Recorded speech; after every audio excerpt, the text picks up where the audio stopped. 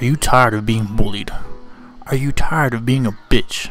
Are you tired of people destroying you at the park?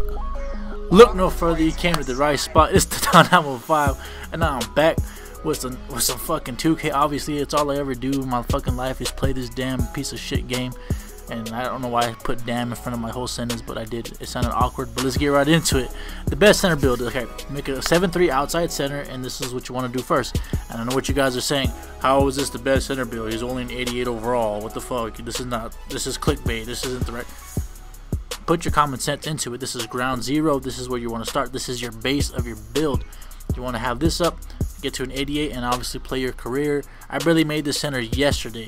And how do I know this is the best center build? Because I've used my inside center before, like since October. And yeah, this is pretty much the best center build now. 7-3 outside center. Put this up. Obviously your defense. And I'm debating on playmaking or inside scoring. So I'm going to put playmaking up just so I won't lose the ball as often. And let's get right into these animations. I'm using Aldridge on quick. To me, it's still the best jump shot in the game. And if you're wondering what other jump shots you should use, I have a video of the top 5 jump shots in 2K. So check that out if you haven't already. As you hear this, that's me rubbing my hands like I'm Birdman. And pay attention to these dunks. I'm not gonna fucking explain which one is which because I can barely see it because the screen is so small and I'm far away holding the mic. So pay attention to the dunks I'm using. If you want to have these dunks, because they hardly ever get blocked. I don't have any back scratchers or anything like that. Just side tomahawks, and no cockbacks, nothing. Okay, just side tomahawks, and just cradle dunks here and there. You'll see them. Equip what I have equipped on, and yeah, you'll see for yourself. You will hardly ever get blocked. And sorry for stuttering so much, you guys. I do have a stuttering problem. I stutter a lot. I stutter a lot, so bear with me if you guys think I stutter so much. I stutter a lot. Okay, I didn't take speech class, man. I couldn't afford this shit. We were fucking broke out here.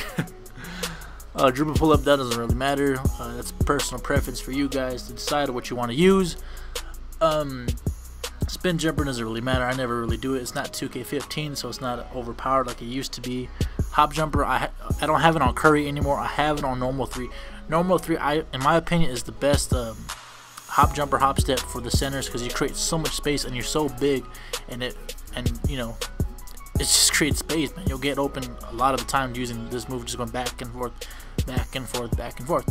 So let's get into the next one. Triple posture, I have it on low because I'm so tall, and if you hear the sound in the background, I live close to a fire station, so, so I apologize. So yeah, keep the posture low so you don't get stolen. And I have it on crossover 11. Crossover 11 for centers is so cheesy. It's like it's like the most overused term, speed boost, but it does give you like a push to go forward really fast. So try to keep it on 11 if at all possible. If you want to change it up, then that's on you. But my personal preference, I have it on 11. So yeah, crossover 11, put that shit on. You'll see it's overpowered. Next is the I can barely see my fucking screen. God damn. Is it behind the back? Behind the back, I have it on 14. Like I said, in my crossover 11, it does give you like a little push forward, like a small little speed boost. So it's like a little cheesy, a little bit cheesier than your normal behind the back. ISO spin, I have it on fucking 5. I love spin 5. I like the one he stands still, and that one right there, that animation, I love that animation. Try to keep it on spin 5. Hezi, you put it on Hezi 3. I mean, it's been Hezi 3 since what, 2K14, I think. So yeah. Keep it on Hezi 3. I don't need to explain that much about that.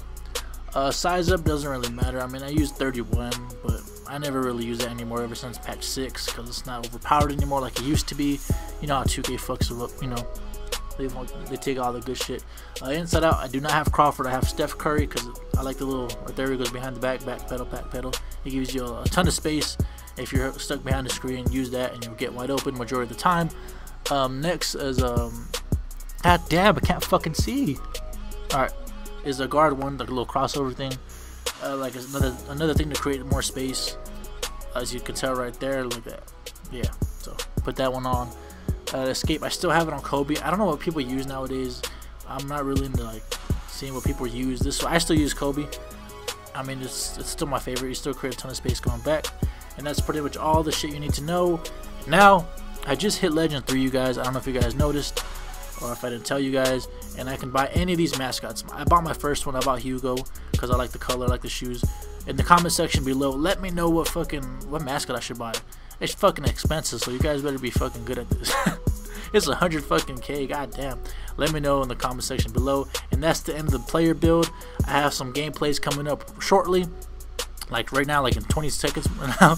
So if you enjoyed the video, hit that like button, subscribe if you are new. I can't stress that enough. I love you guys so much for subscribing. And yeah, I'll be back later. Enjoy the gameplay. Peace!